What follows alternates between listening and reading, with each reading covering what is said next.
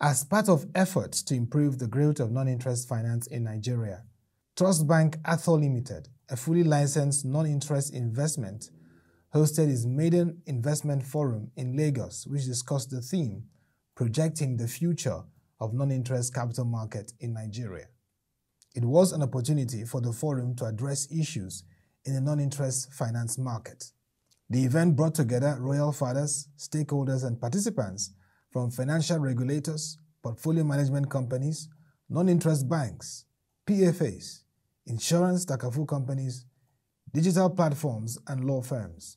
Speaking on the existence of non-interest finance in Nigeria, one of the pioneers of the industry and the first managing director of Jaiz Bank, Alhaji Mohammed Bintube, in his goodwill message, shared what needs to be done for the market to make significant progress. First, I would like to thank the organizers, TrustBanc Arthur, and the other supporters to bring the stakeholders of non-interest finance in the Nigerian financial system together at this very important forum. In terms of direction, I would like to humbly offer one or two suggestions. Number one, we have to connect to the knowledge economy, just like the Taiwans and the Singaporeans are doing. We have to innovate our way to success. So innovation, number one, and link up to the knowledge economy. Number two, we have to non-interest finance institutions. We have to, embrace fintech and other disruptive initiatives, other disruptive ventures, if we want to make progress. Number three, we have to be dissatisfied with the status quo. I just listed that we have A, B, C, but we have to be dissatisfied and, embrace positive change and forge ahead. Finally, I would like to leave you with these powerful insights from Henry Ford. He said, whether you think you can or you can't, you're right. So I would like to throw a challenge to this August body that together we can make it. That the next 10 years, our target should be to aim to have non-interest finance in the banking sector assets at least 10% within the next 10 years. So at least 1% per annum. The MD CEO of TrustBanc Arthur Limited, Dr. Basheer Oshodi, at the event gave a presentation on the theme, Projecting the Future of Non-Interest Capital Market in Nigeria. Sukuk started just 2013 when we had the Oshu Sukuk. Now, at this time, we want to actually, because the capital market seems to have a lot of potentials, and because you can have a lot of things off your balance sheets, it then means that we can build heavily on that strength, right? I have a lot of our projects in form of Sukuk, but we need all the parties to come together to do this. Immediately we do that, it means that one investor does not have to bother so much about taking all of the risk. Again, Biyi will still talk about syndication. Sometimes the Sukuk process takes a while, 6 months. I just want to go to a Lotus bank or Jaiz bank and say, let's do this 10 billion transaction. Just 5 of us, bring 2 billion each, and then we're done with it. Okay, so again, for Takaful market to do 3% by 2025, it means we need to do a lot more. Look at the part in red. At that last quarter, before this quarter, well, first quarter of this year, we actually have just barely 0.17% in that's fund 6. That is, if you have pension, you're able to go to your pension administrators and say, hey, can you invest my money in non-interest financial institution? Well, we only have 0.2, less than 0.2. Now, the exact amount is 23 billion. That is tiny, extremely tiny. His Royal Highness Oba Omogbolahan Lawal Abisogun II, the Oniru of Iru Land, in his goodwill message, informed stakeholders on investment opportunities in Iru Land. I'm very happy with what we have done, bringing this stakeholders' engagement to my kingdom. Iru Kingdom is the financial hub of Nigeria. And this is where we have more than 40% of the people that are in formal employment residents. I'm sure if we could do a lot in terms of raising the the mortgage industry. That would definitely bring a lot of positive externality to the economy. And a lot of people, as it is being done in other advanced economies, if you are guaranteed a mortgage, you can always borrow against that mortgage to raise capital for other things, which will invariably raise the socio-economic profile of the country. Mr. Olaniyan, a consultant to Oniru community, gave a broad presentation on the opportunities in Iru Land, such as investment in real estate, healthcare, sustainable environment, transportation, culture, and tourism. First set of opportunities has to do with real estate. And I think it's important for us to know that, I'll give you some statistics. 2 years ago, property values within the estate were hovering around 180,000 naira per square meter. Today, we're talking about no less than 375,000 naira per square meter. So we've got opportunities that exist for people who want to do JVs. For instance, I'm sure a lot of you have seen the Coptic Hospital around the corner that was built in record time. So clearly, there's several opportunities for people who want to invest in here. When His Royal Majesty came on board, you might wonder what legit means. Let's grow Iru Kingdom together. So he came up with this, and of course, street lights, the beach. I know a lot of younger folks here have been to the beach. There's a lot going on there, and there's still a lot of opportunities for those who are interested in investing. There are plans already to have this Oniru Royal Community Hospital. I'm sure this is the kind of hospital where, as you approach it, your illness will disappear because of the kind of edifice that it is. So this is in the pipeline. There are opportunities for investment. There isn't time to discuss this in detail, but definitely anyone or any group or anybody that is looking to invest, I can assure you that there are great opportunities in here, and it will be money well spent. The event featured presentation from panelists from Hajara Adeola, MD CEO, Lotus Capital, who spoke on differentiating non-interest portfolios from non-interest funds, and Mr. Attahiru Maccido, MD CEO, 117 Capital, who spoke on risk, private sukuk with practical cases in Nigeria. It really boils down to two major differences. The first is a matter of regulation and oversight. For a fund, it's actually a collective product where investments are pooled, funds are pooled together. It has to be regulated and registered with the Securities and Exchange Commission. There are many rules governing how it operates. You must have a trustee. You must have a trust deed, which governs the fund. You must have a custodian. You must have an auditor. The funds are audited on an annual basis. And you normally have what you call a net asset value and units. So you can have a very low subscription amount, as little as 5,000, 10,000 naira, and you pull together with a lot of other people under a regulated and supervised structure managed by a professional fund manager who's also registered by the Securities and Exchange Commission to invest. And then there are very clear asset classes that the SEC recognizes. Is either fixed income or equity fund or a balanced fund, which is a combination, or real estate fund nowadays, or ETFs, exchange traded funds. On the other side, you have a portfolio, as Dr. Basheer mentioned, and a portfolio is just a managed investment. It could be individual. In most cases, that is why it's created. More high net worth individuals usually requires a higher threshold, minimum amount of investment, and the portfolio is constructed for you, and it's more likely to be customized to your particular preferences.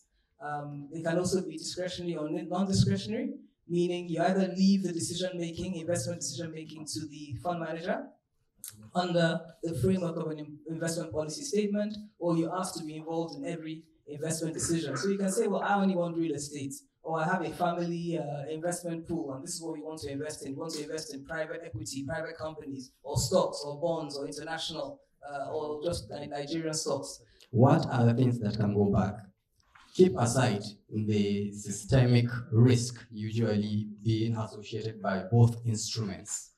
The unsystemic risk related to sukuk may be related to the Sharia non-compliance risk, where the contracts that's supposed to be provided probably is not fit into that particular structure. Example, Suru Daniel just explained the CP. Which contracts can you use in order to do a short-term CP? But of course, you have to be mindful of also the tradability if there is need with respect to that. You can do it with respect to Murabaha, but is Murabaha also tradable instrument? You have to look at what can you do in terms, if I say Murabaha, I mean cost plus the profit markup sales, which is usually what they do for the CP or a short-term lease. It depends on the tradability. What are the things that can go back?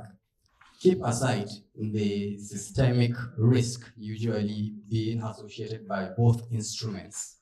The unsystemic risk related to sukuk may be related to the Sharia non-compliance risk, where the contracts that's supposed to be provided probably is not fit into that particular structure. Liquidity risk is there. If you want to sell, who are you going to sell to? Also, it's something that you will be having some challenges. But put all these things together, whatever the case may be, if it is asset-backed, meaning you can have recourse to the asset, not to the issuer, you can always have something in return with respect to the value of your investment that you've done. Other experts who provided interventions at the panel sessions include Suru Daniels, MD CEO, Afrinvest Capital Limited, who addressed structuring Sharia-compliant commercial papers; Ummahani Amin, managing partner, Metropolitan law firm, Sharia contracts required in Hajara, Sukuk, and Murabaha CPs; while the representative of Lotus Bank, Mr. Biyi Ogundepo, head Treasury, spoke on syndication in Islamic finance, while Tolga Baburoglu, deputy chairman, Wazobia, gave a presentation on dynamics of the real estate and tourism projects. Alhaji Mohammed Bintube, His Royal Majesty Oba Omogbolahan Lawal Abisogun the Oniru of Iru Land, Suru Daniels, Biyi Ogundepo, and Dr. Basheer Oshodi all speak further about the non-interest finance industry as a whole and projecting the future of non-interest capital market, the prospects and expectations. Islamic finance or non-interest finance in Nigeria started on a very steep uphill climb. But after a lot of efforts, a lot of collaboration within all the industry sectors, the support of the regulators, particularly the Central Bank, the NDIC, the Securities and Exchange Commission, DMO, etc.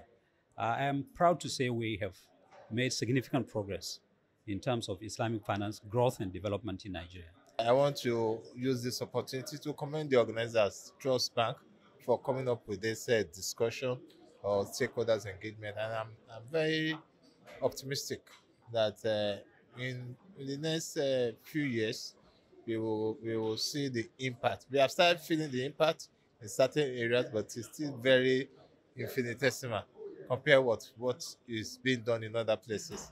You know, I mean, we should take advantage of the global, the globalization, the financial instrument globalization, the opportunities there. So I'm optimistic. The non-interest finance space is quite new in Nigeria, I mean, relatively. And there is the possibility of creating short-term instruments, commercial papers and notes that can be Sharia compliant and also listed on the FMDQ and other recognized trade exchanges. Our view is that that part of the market is totally underutilized, and it's about time we begin to look at it and then provide guidance to issuers. As a firm at Afrinvest, we believe we have the capacity to deliver on those kind of services, and that's part of what I've talked about. You know, when we are talking about risk, as long as you are in the investment arena, you can avoid yourself from the risk, either systemic risk that will definitely affect the industry you are, or unsystemic risk that may be in relation to either that particular instrument or the managers of the instrument or the company, whatever the case.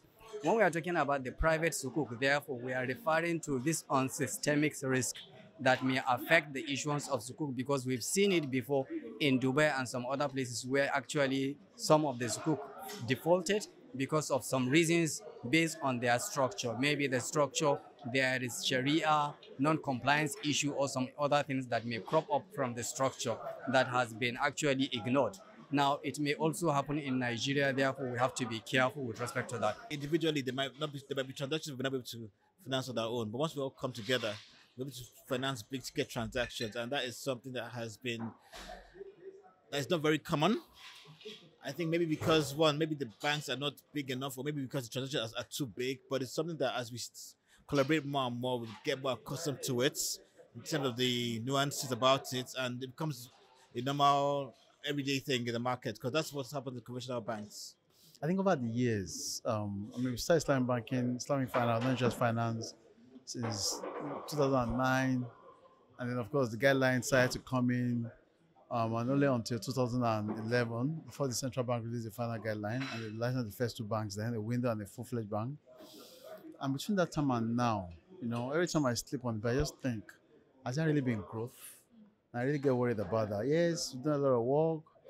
All the regulators have come up with guidelines. Nigeria has more guidelines than almost every country in the world in terms of Islamic finance. So we have a lot of guys. So the regulators have done very well. So the regulators have, I'll give them 100 over 100, right? Now, for the market operators, yes, we're not doing badly. There's growth. There's growth because, Islamic banks have increased gradually. Capital is increasing. Those doing asset management, they've increased. 5 years ago, you probably had just one company doing an Islamic fund or Sharia compliant fund. Now you have loads of them. So yes, it's prospect. Sukuk has not done badly. However, I want to then compare quickly with what you have in the conventional space. The speed of growth is what I'm then bothered about. And that's what has led me to do this. And I just thought to myself that, how can we make it grow even faster by collaborating? Because at the end of the day, you can't have all the strengths. You can't have everything. So if you have a million ideas, if you have all the ideas in this world, and you don't have people to truly support you, then you won't be able to achieve your desired goal or your expected goal. And that's why I thought, okay, do you know what? Yes, we have a lot of ideas, but let's bring everybody together. Then let's bring those that have been existing for more than 20 years. Let's talk to them. The banks, they have maybe a lot more funds. Let's look at those with projects. How can we all then collaborate to get these things done? And that's the primary focus, with the hope that it can increase growth a little more aggressively than what we have right now. Over the years, the non-interest finance market in Nigeria has been growing steadily with guidelines put in place. The TrustBanc Arthur Limited Maiden Investment Forum provides an avenue for the Islamic capital market to achieve scale, attract foreign direct investments, improve social impact, collaborate, increase digital capital market instruments and products, and improve the consciousness of Maqasid al-Sharia.